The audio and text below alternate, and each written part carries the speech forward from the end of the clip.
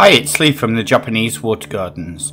In this video I'm going to be talking about some of the common mistakes that people make when they build their first pond.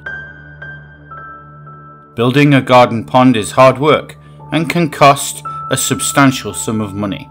So before you get started, watch this video and hopefully you can avoid some of the common mistakes.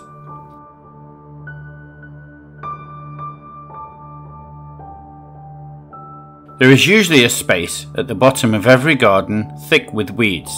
You store your rusty wheelbarrow there and nothing much is going on. So this would undoubtedly make a great place to build your pond. Well, actually no, it's probably the last place that you should choose. Your pond will need a supply of water, electricity and drainage for maintenance. These are almost certainly easier to provide closer to the property. An area that provides some shade and protection from the elements is great, but don't build it under overhanging trees that will drop leaves come autumn and block your view of the pond. Being able to enjoy your pond year-round from the comfort of your own home is a good thing.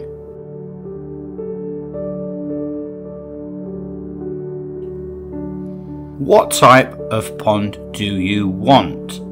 Do some research and understand the differences between koi ponds and ornamental garden ponds before you decide. A traditional garden pond is not the same as a koi pond. It is important to make a distinction between ornamental garden ponds and ponds for koi. Garden ponds are built shallow, with shells for planting. They can be stocked with goldfish and perhaps a few small koi, but if your main interest is koi, then the pond design should be fundamentally different. The pond will need to be deeper and have a large, efficient filtration system, preferably running from a bottom drain.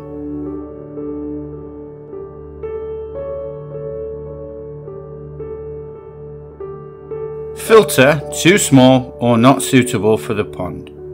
This is one mistake that I can truly understand people making.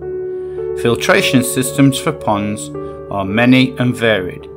There is an almost endless selection of systems available.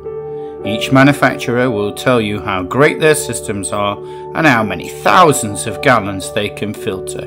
But the size of your pond has little to do with the filter that you should choose.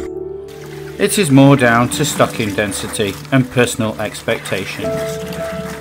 Take any claims about how much water these products can filter with a pound of salt. It's easy to see why many people are confused and make poor choices.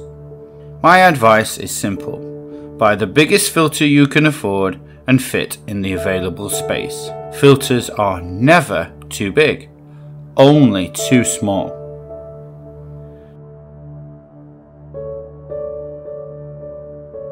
For some strange and inexplicable reason, ponds shrink in size when filled with water.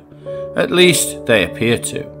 What you first thought was going to be your huge dream pond rapidly fills up with fish and you are left with no room to introduce any new colourful koi.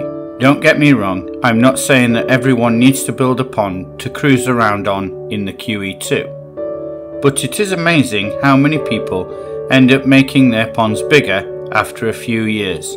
More work, more effort, more expense.